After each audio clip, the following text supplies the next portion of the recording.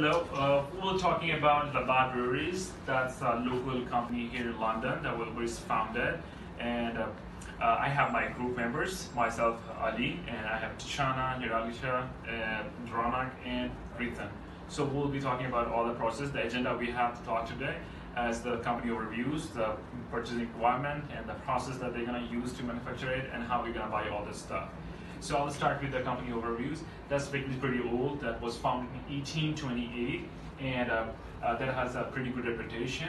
That's become really strong in 1878 when they won this pale ale in a gold medal in the international in France. So that's give a really outstanding image of the company. So talking about like real expansion, that came in 1950 when they acquired like a lot of breweries and they started manufacturing outside Canada and everything. Also, like in 1955, a significant event happened when like Ben bought this company, like acquired the whole Labatt thing, and that developed like big brands like Ronak, Budweiser, and all that's like really global brand. And for requirement, we will talk about like what kind of barley we need, like two kind of barley actually we'll be needing for the whole process. And I'll talk more about like the requirement that we need in barley. That will be like we need to have like 65 to 68% of a starch in barley that we will be using in our manufacturing process. Also, like we are trying to go below here, like 10 to 17% of protein, because that's ultimately you have to take out end of your process. So our main focus will be to get the 65 to 68% of starch. Also, like we're focusing on the like uniform sizes, and the color of the barley should be light yellow because that's how they create like foggy, good like color of the beer. Also, talking about apart from this like technical requirement, like talking about the amount, how much we're gonna need. We found out like 350 million bottles of this sand like in a year. So based on that, and one bottle is a 60 ounce. So 60 ounce of beer contain 1 ounce of barley, and that's how we calculate like 1 ounce and 350 million. We converted it to ton. So we came out this number 9,922.33 tons. That's how much barley we need a year to buy. Now to talk about let's talk about the other part. Nirali will take over. Thanks, Ali. So I'll be now presenting upon what specific kind of barley does Labatt needs. So barley is the most important kind of grain they use for brewing process. Different kind of grains used are corn, wheat, and rice. But barley helps to lend flavor, color, and mouthfeel to beer. So there are basically two kind of barleys. One is two-row barley and another is six-row barley. Six-row barley has more enzymes to create sweetness, and two-row barley has more of starch, less proteins, and thinner husk, which is the kind of barley which Labatt uses in its brewing process. Next. So malted barley is produced after rigorous malting process, and at the end of malting process, three kind of malts are produced, which is base malt, darker malts, and crystal malts. Base malt is the one which Labatt uses for its brewing process.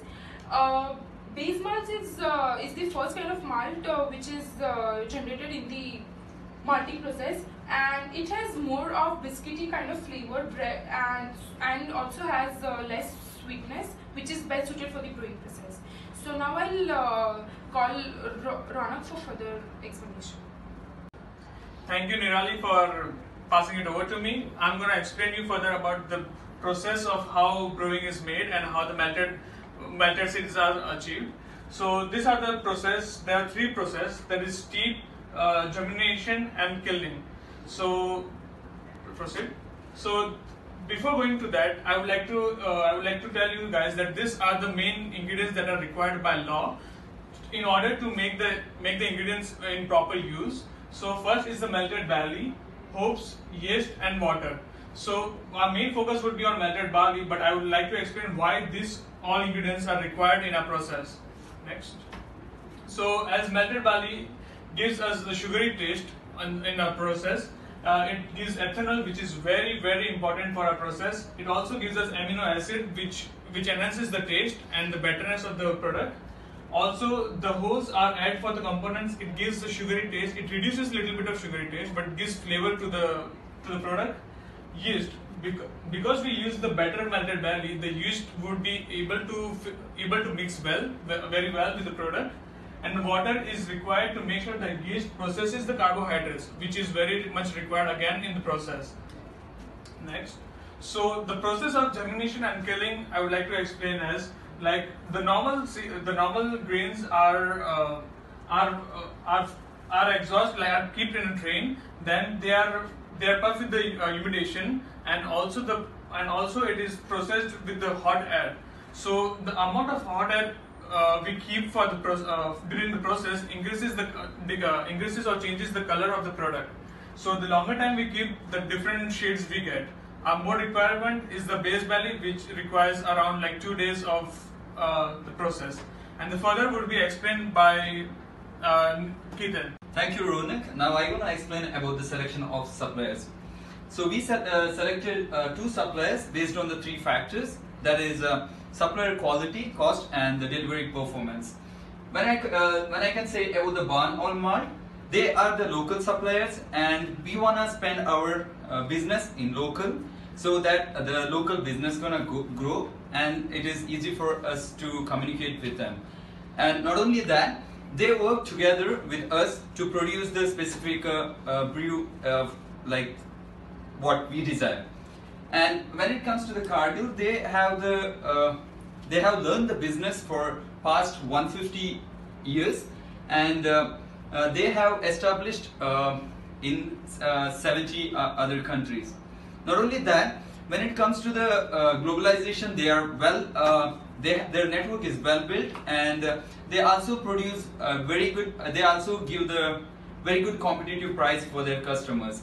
Not only that, they produce over 200 million tons per year, and they have the 18 operation units in 10 different countries. So when I go for the next slide, I can say the product package. So malt is, we are ordering in a bulk quantity, and it consists of like each gunny bags of 25 kgs, and like they are very flexible with us. Like they're gonna give us the grinds sorted by the size. So this is the reason why we selected these 2 suppliers, and we are looking forward for this. So I'm gonna hand it over to Tashana. Thank you. 3. Thank you, Rithan. Okay, so now I'm going to look at the factors affecting availability and prices. So these factors are weather, global production, US dollar exchange rates, health news, emerging market demand, and substitution effect. Okay, so we all know that weather play a detrimental part in any crop. So if the weather is too hot or cold, it can affect the quality of the final product. For global production, it's just the overall production. Too much or too less affects the demand and supply. For US dollar and exchange rate, this is based, all barley is sold in US dollars. So if the US dollar is too high, it can affect the price, especially in other countries where their currency is low. Health news, media play a tremendous role in barley. So if the media portrays barley as a good thing, the demand will increase. If not, it will decrease. Emerging markets. So if there are too much countries producing barley at once, this can also affect demand and supply and the prices. And substitutional effect, basically this is just the overall production of barley and whether or not customers want it or don't use it at all. Pricing trends. So this is basically shows 1 year from March 2017 to March 2018. I used 1 year pricing trend chart from Canada. So for the first 5 months, you can see here that the pricing trend is consistent at a low. And for the following months of October to March, you see an increase in prices up to all the way to $136 per US. And it's measured in per metric ton. That's how they measure it. So this is the reason why these months have increased, because during these months, it's the cold winter months. So therefore, the prices increase. Okay, so that sums the end of our presentation. Thank you very much.